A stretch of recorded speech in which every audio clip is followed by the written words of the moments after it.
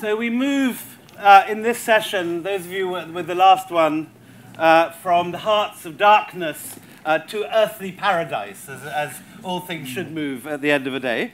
And we have for you an extraordinary panel of different experts on Islamic gardens from very different worlds and very different perspectives. Philippa Vaughan, an archaeologist who has dug Vaughan Garden and has specialised in a whole variety of Mughal gardens, and Humayun's tomb, worked on the extraordinary restorations that have taken place in both gardens, and bringing her expertise to the table. Mehreen teaches at SOAS, and is a Mughal art historian, bringing her specialism to the table, but also talking about the use of gardens and how they were used. Noor, on home ground here, the boss upstairs in the will be soon, I'm sure, in the Oriental and Indian sections, speaking on the sensorium. The sensorium of the garden. Yes.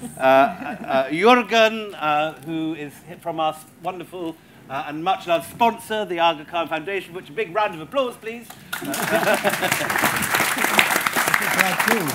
Both for their work and for supporting us. And finally, Tom Stuart-Smith, who is building an Islamic gardening King's Cross, which is a first, and is my wife's cousin, which is another great cause for... Anyway, so Philippa, take it away. If you maybe speak for 10 minutes on yes, I'll just speak maybe with the slide. Could I? Take us back to the Persians. Where's the slide is here, is it? Oh, okay. So, that's... I've gone on too far. Making you work your neck muscles. Yes, yes. So really, I was just going to try and set the scene, both the notion of paradise, which of course everybody knows from the Quranic images of water, waterfalls, the purity of the water, the shade, the coolness, the rivers of milk, wine, water and honey, and also of the cross-axial space.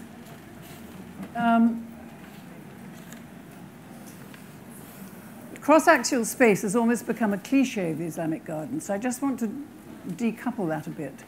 The cross-axial garden is found actually already in Parsagadi in the 6th century BCE, and also in the Sasanians in the 6th century ACE.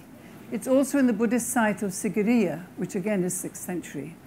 But you do, of course, find it in the Iraqi capital of Rusala in the 8th century, and that is then transferred to Cordoba, and also then into the Tabriz and the lands of the Ilkhans and Seljuks. In the Seljuk Isfahan, there are 4 great gardens mentioned in the sources. But the thing about this is that they're mentioned as walled gardens, they're meadows, pools with plots beside them, but there is no mention of the cross-axial. There are also hammams, so clearly there were extensive hydraulics. In the gardens of Shahr-i-Sabz, which are visited by the Spanish ambassador in 1404, he describes many types of gardens: orchards, shade trees, meadows, pools with plots beside them, and then in one corner, what he calls a charbagh, although we don't quite know what form that was. In any case, the sources in the 15th century Timurid sources, which were a basis for Humayun's tomb subsequently, describe the charbagh as essentially axial and not cross-axial. So I think we have to regard it as a feature of topography and something which is developed according to the circumstances and the needs and particularly the hydraulics.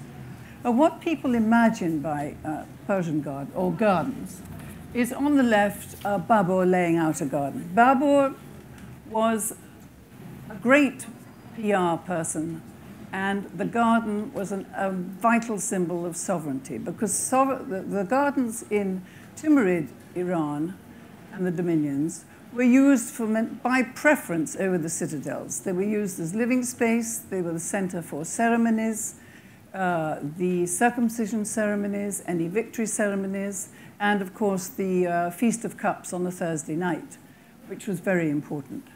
On the left, here is Babur laying out a garden near Isdalif in Afghanistan. And you'll notice that there are plaster channels. The water is controlled, but it is white plaster, chunam. He then says when he gets to India, there are no gardens. It's an inhospitable country. Now, this actually is poetic license, because certainly Feroz Shah Tughlaq had gardens in the 14th century. The area of Humayun's tomb was also a garden suburb prior to being laid out with the tomb. And also, the Sultan of Gujarat had laid out a wonderful garden at Champaner by a horticulturalist from Herat, of whom Babur was almost certainly aware, because he was very interested in gardens even when he was in Samarkand and Fergana. So this is just PR, if we can accept it as PR. But the important point about it is that these channels are chunam. Now, on the right side are princes in a garden sharing wine, just as the Quranic images propose. But I think that this garden, because you'll notice that there's some very interesting work here, and the type is probably in Wa gardens. Now, Wa is an exceptional garden. It is a garden that has evolved according to need.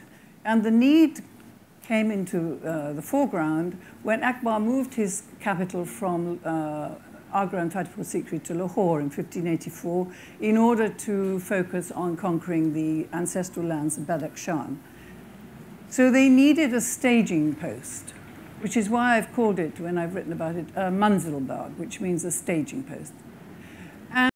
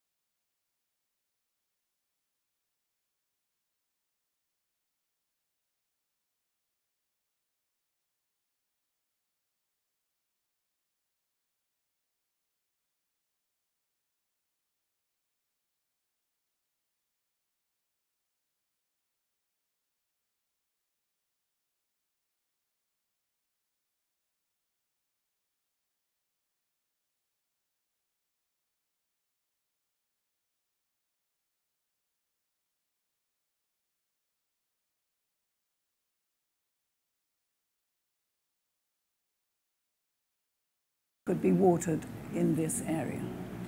Now, all this is quite different from the funereal architecture, dynastic architecture, which we usually associate with paradise gardens and particularly with the Mughals. They did build many other types of gardens, as Mehreen will show. But this was a symbol of sovereignty. And the visual realization of the metaphor of sovereignty was in scale, the monumental scale, and in the garden. So you get this association in Humayun's tomb. Now, one of the most important things about it, actually, is if you can see on the left-hand side of the middle quadrant, I'm sorry there isn't a pointer. Well, you can't, but it's on a north-south axis this way. There is the well. And one thing that people usually forget to look for in gardens is the source of water. Here in Humayun's tomb, at the time it was built, had the river frontage. But the pressure for the water, there's no evidence of it being beyond the height of the perimeter wall. And there is a well which has a sump of about a meter's drop. And this is really important for the restoration of the fountains and the channels. There is no way that all these channels and pools could ever have worked. Except in the monsoon, they could never have worked. And it's a moot point as to how far they were there at all. Now, we did excavate, of course. We couldn't find in many instances, but we did find in one area some of the white tunum. The merits of the white tunum is that it's non-porous. So this was really important. We also found a return system in the northwest quadrant by the pool, by the well, which returned within a small quadrant in order to feed the well. So it was clearly aware of water conservation. And it also went to a subsequent pool and down to the far end, which is at a much lower level. Because of the preoccupation with charbagh, the different levels are often omitted. But it's a lower level. That is where the emperor and his court, in my view, stayed when they came. And they came at least 9 times and circumambulated the tomb, again, as a sign of sovereignty. The sheer scale of Humayun's tomb is around 30 acres, but Akbar's tomb is actually 119 acres. So this has all sorts of implications for planting. And I would argue that the lawns and the meadows, I would call them meadows, and also at Humayun's tomb, they're criticized for being lawns, but of course you've got to cut it. But originally, I think they would have been meadows. And here, the emphasis is both on scale and references to the mansions of paradise and also the Great Gateway. The Great Gateway emphasizes the role, and it states in the inscription, the role of the emperor as Rizwan. And then, of course, the Taj, which is a different form altogether. It's at the end of it's on the waterfront. It's one of the characteristic waterfront gardens of Agra. And if you look at the map on the left, you'll notice beyond the perimeter wall are the source of the hydraulics, the enormous tanks and aqueduct which feeds the wonderful fountains which are run under natural pressure. Now there is now, because this is so often ignored, there's now a Shiva temple on the entrance to of the access to the river there, which I think is actually slightly worrying. But in any case, these were spaces which were much used. The Urs, the death anniversary of Mumtaz, had thousands of people from the court attending. Initially, the first celebration was in the forecourt. The second celebration was actually on the plinth overlooking the river. Over 1,000 people had their cushions and rugs laid out, and refreshments were served. And the women of the court came by the river, circumambulated the tomb. So these were actually not always quiet spaces, and I think one can overemphasize that. They were important for ceremonial, and the paradisal metaphor was essential for Shah Jahan's self-presentation of sovereignty. It was a leitmotif, and at the end of the day, in Shah Jahanabad, the Nahar Bihisht, the channel of paradise, in the court with the scales of justice, written above it is, if there's a paradise, it is here, it is here, it is here. So everything became a paradise. Could you just say, in case people don't know, the origin of the word paradise, the English word? Well, it's thought to be in Persian, paradiso. Via the Greek, yeah. But it means between 4 walls. It is a reference to a garden. No, not necessarily. No? What does it mean? No. Well, I'm not sure that... It means an enclosed place. Enclosed place, yeah, that's what I think. Bruce? Enclosed hunting ground. In Persian. Mehreen. Thank you.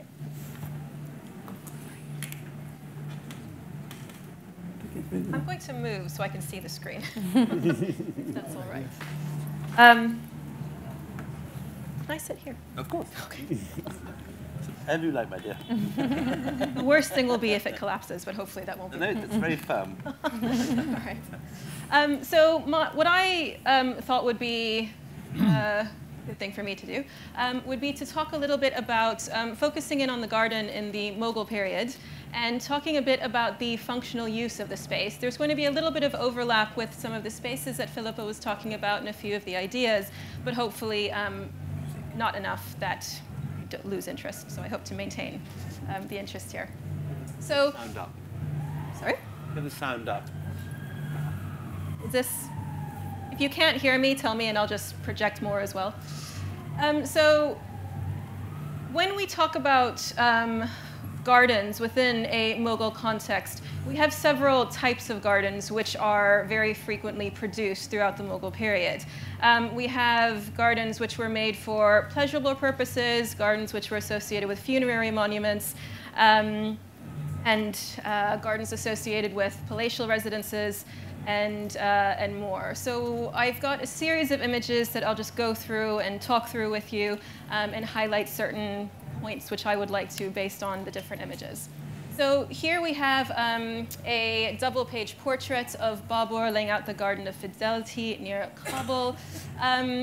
As Philippa mentioned, there was a history of gardens being created in the region of South Asia prior to the Mughals coming. But when Babur came and founded the Mughal Empire, we do see, from 1526 onwards, we do see a burst in garden activity and garden spaces being produced.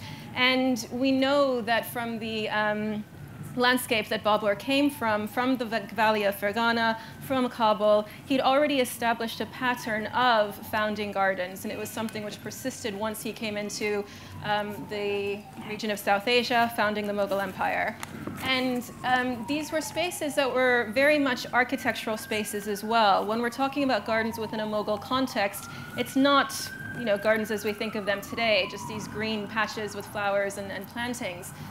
They were walled-in spaces. They had complicated systems for the water channels, for the fountains to run. And we see that not only in the surviving examples, but in examples from miniature painting as well. These were spaces where great court activities would take place. We have examples of gardens being used as places for audiences with the emperors. We have them being used for more intimate gatherings. And we have examples like this, which illustrate one of the other uses of gardens, which is that they were places for prominent events in the lives of the royal family, in the lives of the princes as well. And so this is a painting which is representing the time of the circumcision of Akbar as a young prince. And the circumcision of the royal princes was a great event. It was a great festive occasion. And we have this wonderful representation here. And from the texts, historical texts of the time, we know that this event took place in a garden in the region of Kabul. And so we have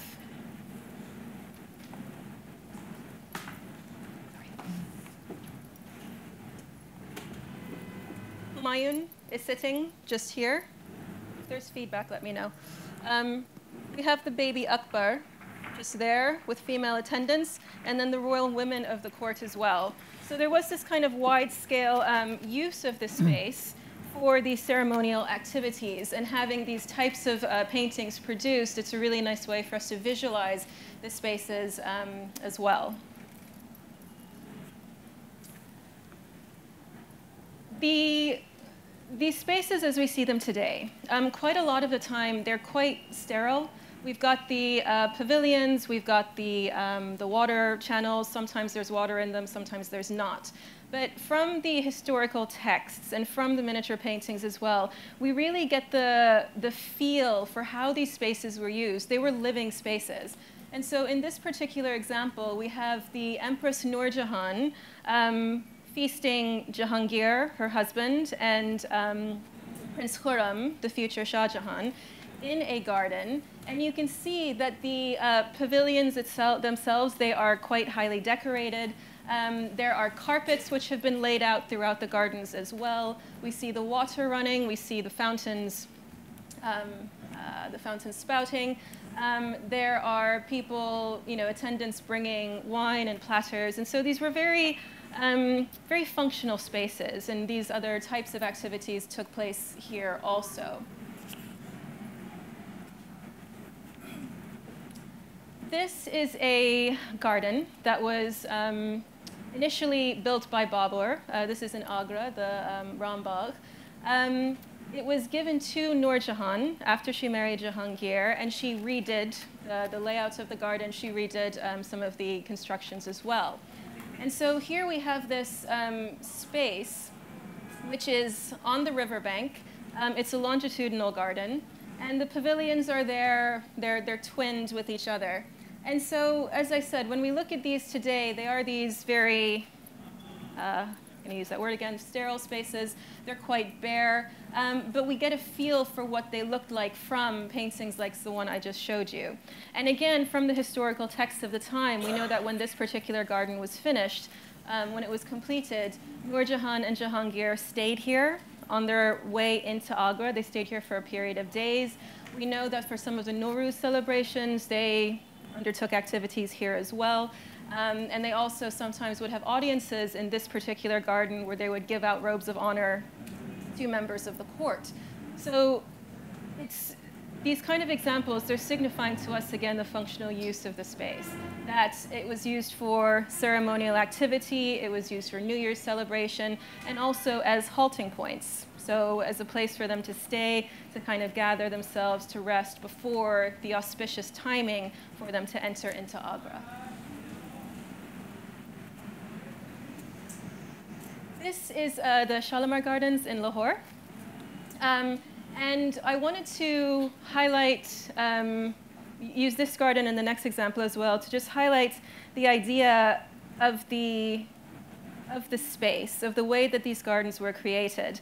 The funerary gardens, the garden I just showed you, they are flat gardens. But one of the types of gardens which was made in the Mughal period as well were terraced gardens. And so they were built on different levels, and they ranged at times from 3 levels up to 8 or 9 levels.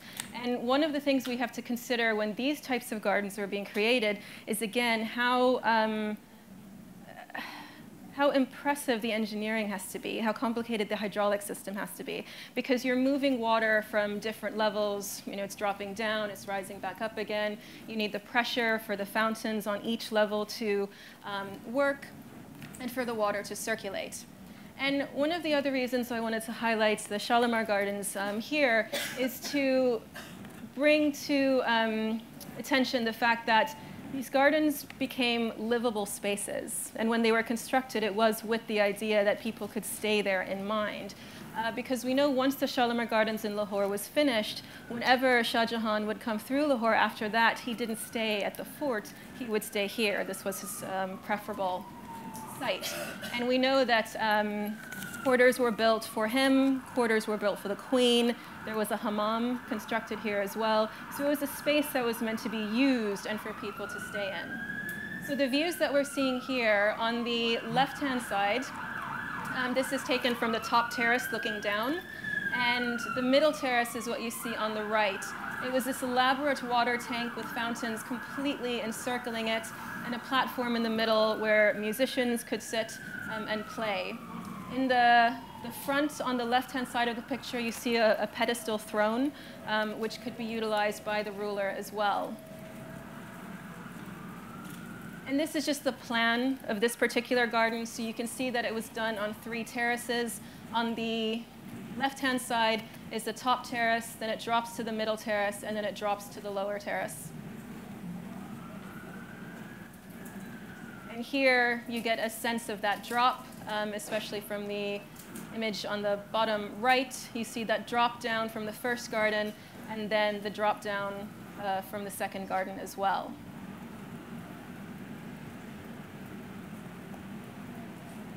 And then this is the hammam, which was constructed in the Shalimar Gardens. So this is, the entrance is on the middle terrace. It occupies one quadrant, and it's a typical hammam. It's got the hot rooms, the cold rooms, the warm rooms. And it was, I think in 2011, they were just finishing up the restoration of this particular space. And then the last garden that I wanted to show you is another of these terraced gardens. So this is the Nishat Bagh in Srinagar, built on the banks of Dal Lake. And this is exemplifying not only, again, this idea of the terraced garden as being a popular type that the Mughals enjoyed, but one of the things which we should remember as well when these gardens are being constructed is the taking into account the landscape within which they are being created. And so examples like the gardens in Srinagar, because many were built around Dal Lake by the Mughals, they really took advantage of this incredible backdrop of the mountains and then the leveling off of the region as well. So the Nishat Bagh has 8 or 9 terraces, and you can see on the left-hand side, it is going back towards the topmost level, and then on the right-hand side, you can see it dropping down, ultimately exiting into Dal Lake. And this is quite an extensive compound. It's a longitudinal one again, and you can see how the layout of the garden takes into account the surrounding landscape and how it really benefits from it. So here's some features of this particular garden, just to give you an idea again of that terraced effect and how the water would be moving through these spaces. So this kind of drop down that you see on the right-hand side where the water splashes down and enters into the channels. So this is, it was called a chador. And many of them, I mean, they were built on every single terrace to help the water, not to help the water, but to beautify the water as it was coming down as a way of making it an even more aesthetic experience. And then you can see the fountain spouts. They lined the entire water channel. And so what I'm showing you on the right-hand side is the central channel through straight down the center of the garden. But if you look on the bottom left-hand side, you can see that to either side then, there were plants, there were more landscaped areas which were constructed as well. And then the drop-down is a more straight drop in terms of just terraces being constructed. And then the final kind of points I wanted to talk about was the idea of the garden as paradise, and specifically in relation to the Mughal funerary tombs, which Philippa has mentioned, so I'll just spend a little bit of time on this. There is a very strong correlation, particularly in the Mughal period, of trying to make an equation between the funerary gardens and the Quranic gardens of paradise. And it's not just being done in a symbolic way. Sometimes it's being done in very overt ways. And so there were 2 particular examples I just wanted to share with you about that. And one of them is the garden in Sikandra, which is where Akbar's mausoleum was located. And so this is the gateway into that garden. And there are Quranic verses on the gateway, and so these are on the exterior of the gateway, which talk about how paradise is for the believer. And so if you believe in the afterlife, you will be able to enter paradise. And this is a plan of the garden with the tomb in the very center. Now, today we call this city, this town, Sikandra, its name. But when Akbar passed away, when his mausoleum was built here, it's referred to as Behishtabad, which is the city of paradise. So there was an actual nominal association of this space now where we have a funerary monument and a funerary garden with paradise. And then the most, I think, overt and probably most famous example of this equation of the funerary gardens with the gardens of paradise is at the Taj Mahal, where we have Quranic inscriptions on the entrance gate leading into the funerary garden, which are actually extolling the believer to enter into the gardens of paradise. So there's this symbolic equation then with the idea that as you walk through this gateway, you're entering into the paradisical gardens, but on earth. And it ties into a more symbolic association with the building that there's no time to get into, but which equates the Taj Mahal as being a paradisical house for Mumtaz Mahal here on earth, representing her paradisical house in heaven. That's it for me. We're perfect.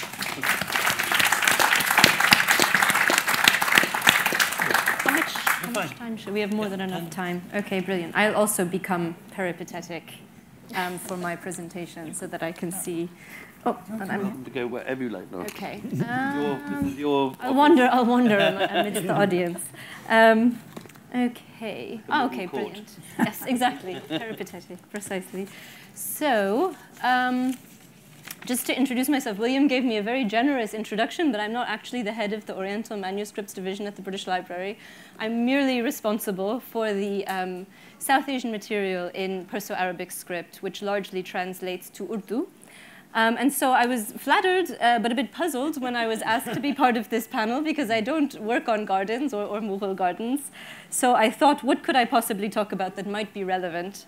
So we have, amongst our Dakhni Urdu manuscripts in the collection, a manuscript by the title of the Phulban, the flower garden. And it contains many illustrations that are beautifully evocative of the sensorium of the garden of the Deccan. So I thought that perhaps providing some insight into the aesthetics of the garden, the lived senses of it, like how would it have smelt and felt, what would it have sounded like, because we have some very beautiful visual evocations of the ephemeral sense world of the garden in this particular manuscript. And I also thought I can show you some beautiful pictures. You might not notice that I don't know that much about Mughal gardens. So this is the Phulban. Again, the British Library has a very rich collection of Dakhni Urdu manuscripts, probably the second richest after, say, the Salar Jung in Hyderabad. And this work in particular has been studied by Sunil Sharma, whose work I'm drawing on today. I highly recommend his research. He's a scholar of Indo-Persian. This is in Dakhni Urdu, but it was translated in the middle of the 17th century from Persian into Urdu. And it was originally written in prose, and now it's been versified in Urdu. And so you have a very nice, and here I'll become even more peripatetic. Tell me if you can see me. So we have a picture of the scribe, of the poet himself, sitting and writing enclosed in a garden where you have the natural world sort of encroaching on his experience of writing the Phulban, of actually writing the flower garden itself. And then you also have several pages, two, in fact, portraits of the Shah Abdullah of Golconda, who is the patron of the manuscript, depicted in his garden, smelling a rose. So we, of course, I mean, this is the classic way that sovereigns are depicted to give a sense of their refinement. But of course, it fits in very nicely with the theme of gardens, because you have an evocation of the scent of the flowers, and that the appreciation of the scent of the flowers, and the appreciation of the manuscript itself as the Phulban, as the flower garden, is clearly being evoked in this particular portrait. So what does the manuscript discuss? What does it talk about? It's actually quite a convoluted tale of adventure. The first half of it is a series of interlocking stories that sort of revolve around fabulous tales involving the king of Kashmir, of Sindh, of Egypt, of all manner of royalty, princes, princesses, fairies, dervishes, yogis, sometimes royalty described as, or disguised as yogis, wandering in and out of nature and palaces and traveling across the world. So that's the first half. The second half of the story is the tale of two star-crossed lovers, and it's a very complex and convoluted plot, and I'll take you through some of the images here. And gardens and nature feature quite prominently, actually, in the story, as the name of the manuscript would suggest. So basically, you have a tale of love, separation, and reunion, the classic sort of Sufi metaphor of the love story in this period, between the Egyptian prince and an Iranian princess, or a princess of Ajam. So you can understand that how you will. Could be anywhere non-Arabic speaking, basically. So they elope and live in hiding. And I think the next one should have an image of them. Yes, so they elope and live in hiding until one day when the princess is sitting in her garden, drying her hair by the window, and she's spotted by the king of India, who then kidnaps her. And so the king of India conspires to have her love, who is this prince of Egypt, drowned. However, of course, the princess spurns her, the king of India. Then later on in the story, it's discovered that the prince didn't die at all. He's being held captive by fairies, as happens. I mean, that's happened to all of us. So she then goes and she disguises herself as a female mendicant and wanders in the wilderness until she manages to locate him. Again, a common trope in this sort of story, the period of moving out of the orderly space of the palace garden into the wilderness where one wanders as a mendicant while searching for one's love. She then locates him and they live happily ever after back in the orderly space of the Charbagh garden, which you've seen, I'm sure, many pictures of in the first. I couldn't see your presentations, but I assume they have a picture of a Charbagh in them. So the point of telling you this story and showing you these images is to provide some insight, literary insight perhaps, into how the spaces of the uncultivated nature versus the cultivated palace garden, the very heavily cultivated palace garden with its night-blooming flowers that were particularly chosen because of a particular scent that they would give at a particular time when a particular type of music would be played, as opposed to the wilderness where one wanders when one is separated from one's love. And the spaces are used in this work to indicate transgression. I don't think I have this picture here, but there's a beautiful nighttime scene where the prince and princess meet at night when everyone is actually sleeping in the garden. So you have the servants sort of wrapped up in blankets in the garden sleeping, and the prince and princess are sort of, talking in the corner at night, as the nature sort of encroaches upon them. So again, it's a beautiful evocation of the sort of conflating the emotions with the beauty of nature. So the space of the garden, I would say, beyond the metaphor of paradise, carries with it a range of spiritual and worldly meanings, both in the literary sense and perhaps also in the courtly sense as well. The two of you would know much better than I do. But in the literary sense, at least, this range of meanings are illustrated in the text. So this sort of chaos, separation, and transgression of the wilderness versus the order and union of the space of the palace garden. So I wanted to basically give you some illustrations of how the visual aesthetic of the garden calls to your attention the actual sensorium of the Deccan garden space, and by extension, the Mughal garden. So again, the way that the trees and flowers infringe on the ordered space of the palace. Do we have a picture of that? Well, you have a bit of infringement here, but more when the scribe is writing. So how the flowers peek through the windows of several court scenes, evoking the stirrings of desire, and the stirrings of scent, how the sovereign is shown smelling a flower and appreciating the scentscape of his garden and court.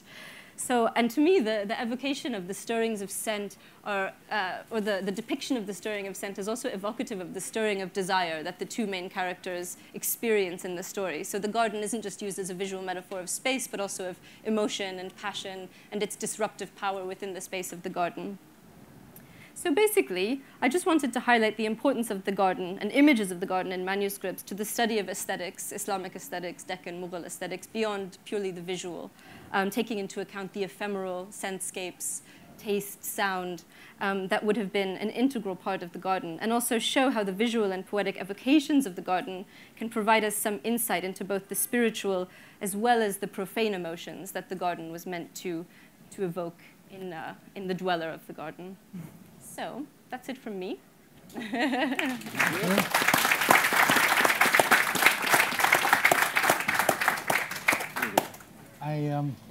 it on or not? Yes. I'll follow your example and stand over there. Sorry, I couldn't see your slides. They're quite a small number, but I can send them to you. It's been digitized. Oh, I should mention that this is digitized online, so if anyone wants to see it. Being a bit later in the presentation has an advantage. I can speed up certain slides because I don't want to repeat things that others already have explained in detail. But this is just an overview of the 9 parks that we've created in the past 15 years. I would like to think of all of them being gardens of paradise. Of course, that's not true, strictly speaking, because only a few are historic. Many of them are new, but a lot of the features of gardens of paradise are incorporated. And the ones that are truly important from a historic perspective is Bari Babur, that's already mentioned. Sunda Nursery, which is directly next to Humayun's tomb in Delhi, and in the south Qutb Shahi. How do I get this further?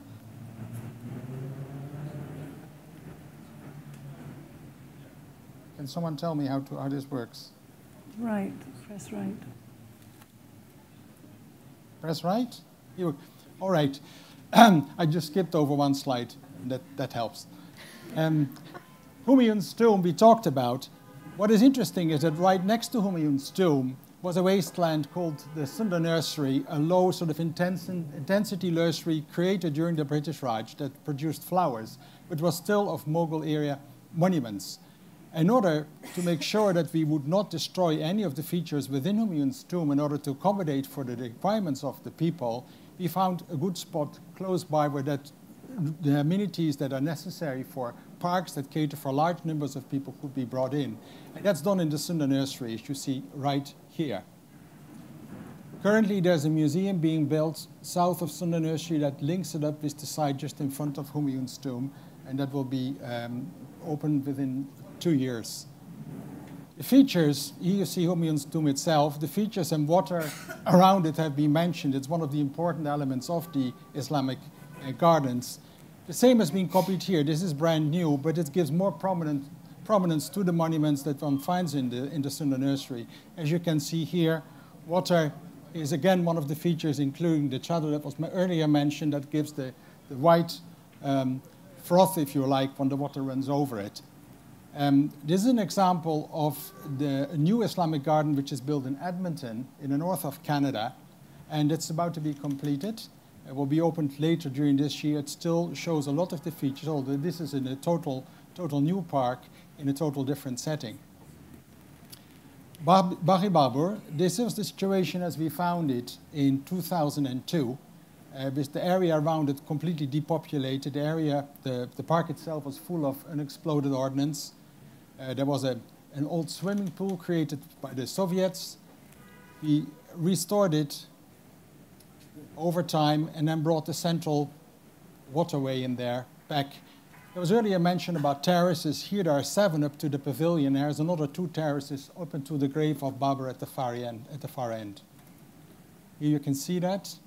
This is a reservoir. The old pool that was here had to be recreated because of demand from the population. It's one of the odd places where we really constructed a swimming pool that's really popular. Now it's right there.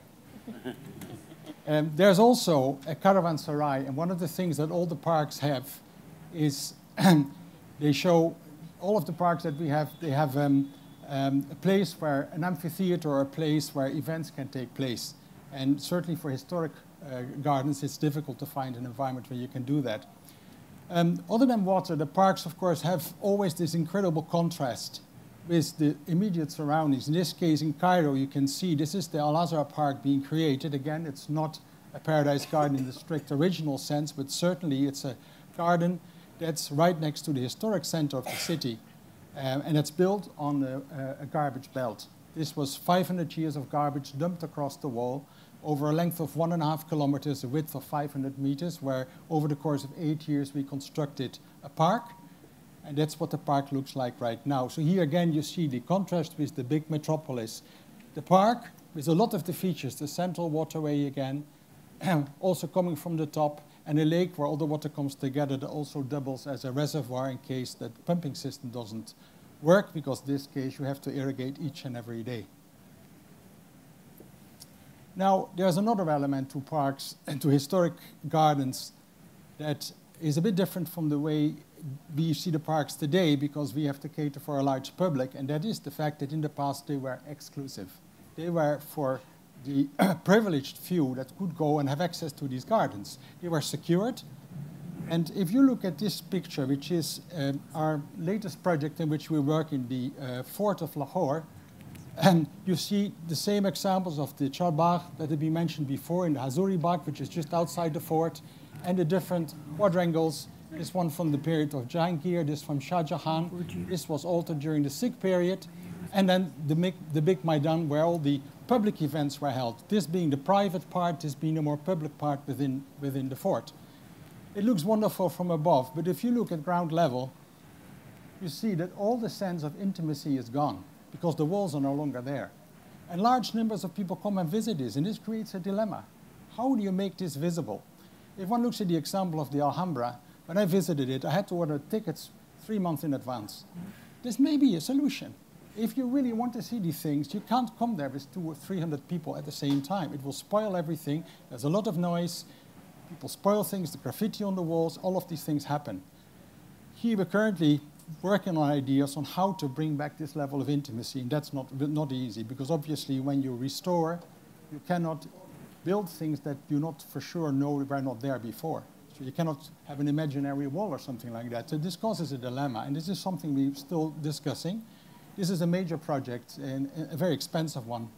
All in all, it will take 5 years and probably at a cost of $50 million to restore the entire fort, which we're not the only players in the field, but we have an important role in creating a master plan for this. So this issue, I think the water, the contrast, and then of course the exclusivity versus the inclusivity that people want nowadays are major issues that we talk about. I mentioned earlier that all of the parks that we have, these are the different amenities you can find. It's very small. I'm sure you can't see it from there. It's not important. But I said all of the parks have an amphitheater, all of them have kiosks, and all have exhibition space. That's the thing that they always share in common, because that's what the functions of the parks are. In the case of Kabul, it's the most pronounced is the safety. In a city where there are daily bombings, it's wonderful to have a place where you know and that nothing can happen. This park has been operating for 12 years now, and there's been not a single incident. There's been one attempt, suicide attack, which was stopped 50 meters before that happened. And that's a relief for the people who come and visit. So security being one. Education is another point. This is Humayun's tomb. You see large numbers of school children coming. All of the parks we have large numbers of visitors from schools. Then there's the events, education, but events that take place. This is the caravanserai at the bottom of the Bari Babur, where a concert takes place, there are plays, all of these things happen in the parks that you run nowadays. And then there's, of course, this other element that is called family togetherness or social bonding. It's a key element for a park. It's also a backdrop of romance. Many people, young couples that really want to get away from the gaze of their parents, find their ways through parks, and why not? It's a really good thing. It's an important function of the park, and we should recognize that. Now, the idea is you're in a park, you can feel king for 1 hour, 2 hours, but afterwards you go back to your regular surroundings again. So it is this idea, you have paradise on earth, but you know, you've got to leave this paradise again. So what do? In this case, in Cairo, you have the city of the dead to the south. This is the largest cemetery in the world. It continues for kilometers and kilometers. Nothing much to be done there, only very few people live there. But to the north is a vibrant neighborhood of 100,000 people. And what we do, because all of the parks are gated, and all of the parks charge a small entry fee for maintenance and also for security, which is something people really like. We have a small surplus, and we use that for activities within the neighborhood in order to make sure that people take a little piece of paradise with them to their neighborhood. So this is an example of a little square opposite the mosque in that neighborhood, which for relatively little money, look at that tree, how badly it was pruned. We transformed, tree is still there, but we put obstacles for vehicles and gave a facelift to the buildings around it. We did the shops and built a cafeteria on top where foreigners can come and feel at ease. Housing right at the edge of the park. It's never nice to look at ruins when you're in a park. It's also nice for the people living in the ruins. The house gets improved. That's why we worked. And we did Kabul, outside the park, a steep area with all the houses on the hill, street paving, and sewers that were constructed. And then lastly, maybe it's one more thing, but we look at more recently. This is a satellite image around the area of the car park in Cairo, where we had through a number of screens could work out the number of canopies of green space in the neighborhood.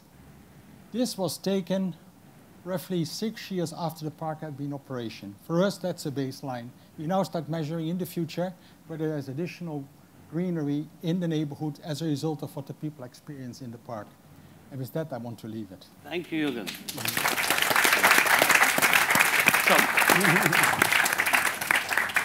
You've got about 7 minutes. 7 minutes? Right. I'm going to go for the central position. I think I'm going to block out, otherwise I'd block out the... right. Jurgen's work is incredible. Mine is very modest in scale by comparison. And it's also, we're now going to move, you have to sort of move your gaze about 3,000 miles west into Morocco. I was approached about 4 years ago by an Italian who went to have his teeth done in a dentist in Harley Street. It seems to be how half my work happens. So I'm a practitioner, not a scholar. You've had the scholarly bit, now the practitioner. Gardens, not dentistry. You should clarify. Exactly. So anyway, so he rang me up and said, look, I've come into the ownership of this extraordinary site in Marrakesh. Would you like to meet me? And these slides have got rather jumbled up, I think, because we're starting with my proposal, and there's a little bit before where I would show you what the site was like. And he showed me on his mobile phone a picture of a sort of derelict wasteland, which apparently was in the middle of Marrakesh. I knew Marrakesh well enough to know that there are no derelict wastelands in the middle of the city. So this one had to be something pretty extraordinary. And I went there, and it was exactly as it was on the mobile phone. It was an acre of land, about 200 yards from Ma El Fna. I still can't pronounce it, although I've been going to Marrakesh for about 4 years. And it was very near one of the main mosques in the city, the Mosque Muassine. And it transpired that this site was indeed a garden divided into 2 courtyards, and it was owned by the chancellor to the last sultan before the French protectorate in 1912. He was a man called Lucreci. He had 5 wives, all of them Nubian slaves. And so when he died, he had rather a lot of children. When my client, who's an Italian businessman, started to buy this site about 10 years ago, there were 151 different people owning the site. He had delusions about building a hotel there.